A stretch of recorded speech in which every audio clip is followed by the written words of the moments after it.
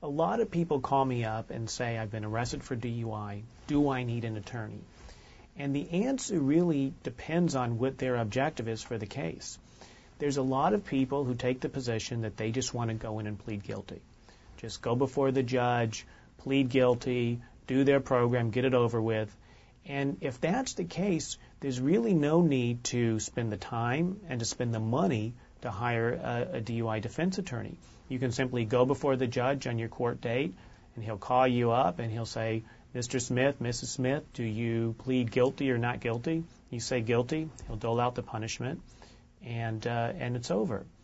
However, there are other clients who contact us and say, for whatever reason, I am determined to avoid a conviction. I can't afford to have this on my record. I can't afford to lose my driver's license. And if that's the case, then really you are going to need a DUI defense attorney.